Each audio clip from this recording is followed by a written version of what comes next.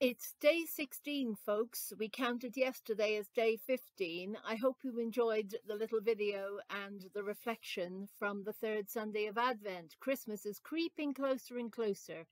And today I'd like to share something with you. It's a bit of a meditation on a story tell.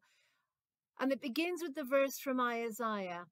Like a shepherd, he will tend his flock, and with his arms keep them together. He will carry the lambs in his bosom and lead the ewes to water. I'm going to ask you to imagine that you're hearing the voice of a Palestinian shepherd. He lives high in the mountains overlooking the Jordan Valley in a small Palestinian village. Now, for many generations, my family have been farming here and caring for our sheep and the olive trees and the almond trees. And we even grow a little small crop of wheat now and then and some chickpeas. Subsistence farming, I think you might well call it. But high on the hilltops here, it's a bit isolated. We do balloons in some of the sheep from time to time because we lose them to illness, and we lose them to wolves, and we lose them to bandits who inhabit our countryside. Now, people down in the town in Bethlehem don't really like us very much. Well, I should say up in the town in Bethlehem, because it's a long road up. A long hike up that hill, I can tell you now. And trying to walk ahead of those sheep, well, they be driving you crazy. The people in the town, they don't really like us much. They call us shifty. They think we'd live in one ear and rent a house out in the other one. And they don't trust us very much. I don't know why. I think it goes back about 250 years to some time ago when one of my ancestors did something wrong to one of the rabbis, and the rabbis did something wrong to one of my ancestors, and they've held it against them ever since. I know I'm trustworthy, and I know my friends be trustworthy too.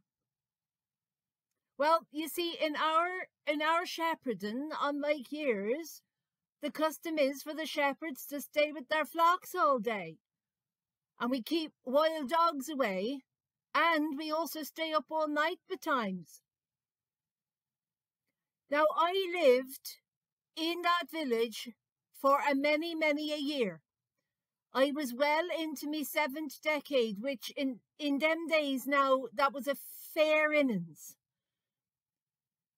I was watching a mate of mine, man by the name of Jacob, and he was leading his flock along a limestone edge, high as he dare in the hillside.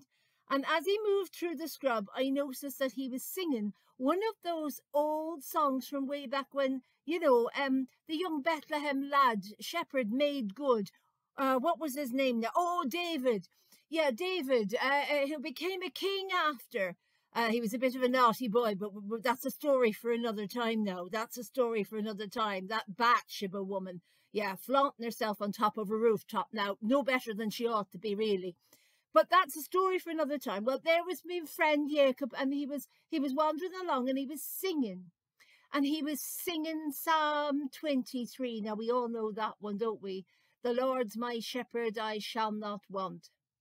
I remember thinking to myself now, with the Romans occupying the land and the taxes going up and the price of sheep being what they are, God's keeping his promise would have been a fine thing roundabout now.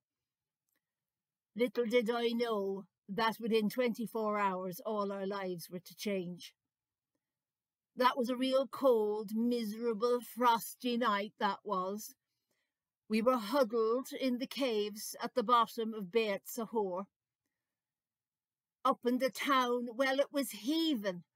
That Roman emperor decided that he was going to count all of us. Well, counting sheep on a hillside would be easier than that. Anyway, the world, the wife, and the 7 snotty orphans were all gathered in Bethlehem, and we were rather glad we weren't up there, let me tell you. There wasn't even squeezing in room to be had. Well, we were sitting there, middle of the night, minding our own businesses, keeping an eye out for them wolves, when all of a sudden there was a mahoose of bright light shining down on us. Well, we couldn't believe our eyes. In front of us were the most beautiful creatures we've ever seen in our lives. Bright, shining. It wasn't so much that they were shining white, but they were shining like the heat of a noonday in the middle of the desert. You know, when it hurts your eyes so much to even look, and you have to put your covering over the eyes for fear of losing your sight. And the smell I can't begin to describe. It was like all the perfumes of the world in one, and fresh baked bread, and all the smells of your childhood that bring you straight back to your mammy's arms. And then there was the sound, I'll never forget it. It was like sunshine dancing on the top of icy water. And you know the sound that the water makes coming down out of the rocks from a waterfall. Well, I tell you, I'm getting goosebumps as I'm even thinking of it now. And one of them creatures spoke to us and said, "Tonight I bring good news, glad tidings." What to us, I thought? Us mangy lot of shepherds sitting here with the stinky sheep on the hillside. "I bring you good news and glad tidings, for tonight in Bethlehem your Saviour is born. God is with you, Emmanuel. Now get yourselves up that hill and go find the house where the star rests above it, and there you'll find the baby laid in the manger in his mammy's arms, and you can go and worship." Well, he didn't quite say it like that, but you get me drift. Well, off we took like the clappers. Off we took, and sure enough, we knelt down and we looked into the baby's eyes. And sure, it was like looking back through all the ages. Ages and ages and ages. And we just knew, you see. We just knew. "The Lord's me shepherd, I'll not want. He makes me lie in pastures green. He leads me by the still, still waters. His comfort I yearn to know."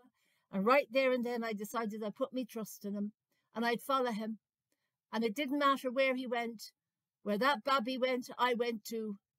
Even if I never left my hillside, even if I never went so far as Jerusalem, I would follow that babby all my life. Okay.